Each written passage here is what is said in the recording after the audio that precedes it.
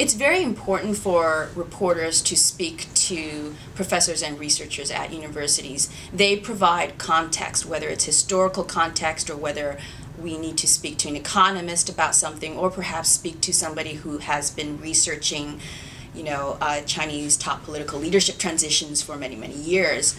So academics provide context, and I would add that in many ways viewers or readers have been conflating the two as more academics go online and start blogging.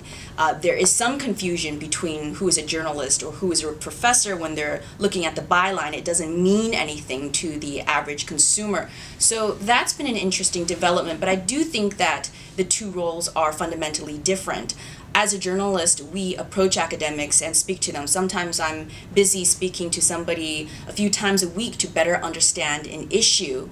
But the value added from journalists is that we are on the ground. Sometimes the academic I talk to isn't even in China. He or she could well be in Wisconsin. And they've spent many years studying one issue, but the value added again for journalists is that we are on the ground. We are there every single day. So I believe that there is a fundamental difference when someone is in China daily, getting a gut feeling about what's going on current events. And that's the value that journalists do bring, and I think that's where the difference lies. I think we have to be very careful about connecting the dots between what journalists do and how it affects state policy in China. We simply don't know, and we can't really fact check that to see that Zhongnanhai has responded one way or the other because of what reporters have done. It's certainly tempting to look at something such as what the New York Times and Bloomberg has done over the past 12 to 18 months and their follow the money sort of investigation of China's top political leadership, and how I believe it was the New York Times that found that Wen Jiabao's extended family had a value of some $2 billion US. Whether that information and report when it came out affected the Hu-Wen team's ability to go after Bo Xilai, or whether Wen Jiabao lost political capital as a result.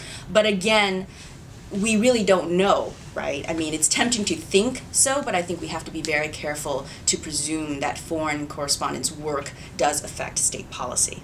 I would say it's a little bit more clear when foreign reporters put out a story and it affects policy or the discussion in a country that is not China, such as the United States. And we can see that with the New York Times story or set of stories on hackers purportedly from China that broke into the New York Times system, but also other American companies. And suddenly there was a national debate in the United States, despite the fact that there is suggestion that the US government had known about these hacking cases for some time and was responding internally to it.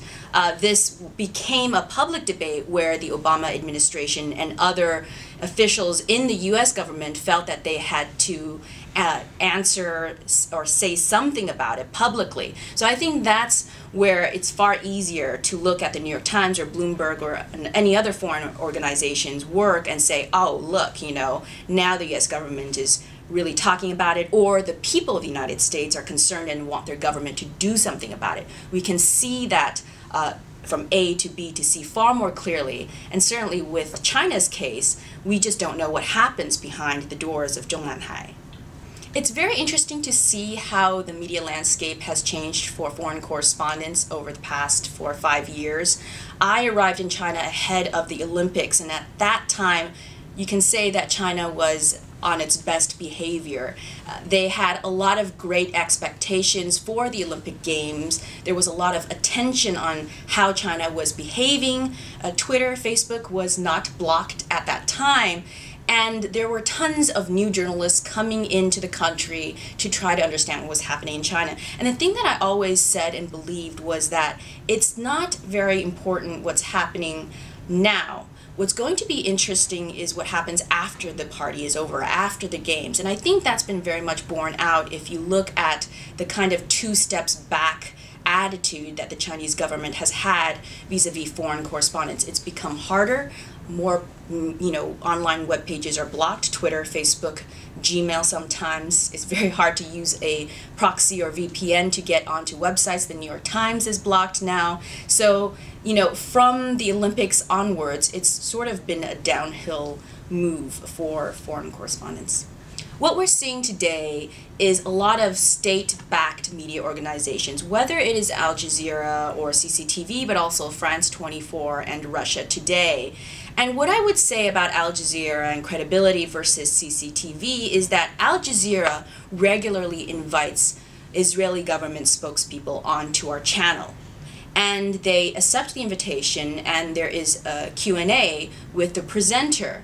Until the day CCTV invites the Dalai Lama onto their news channel, I think we need to withhold judgment on CCTV. When they do invite the Dalai Lama, I think then we should start taking that channel very seriously.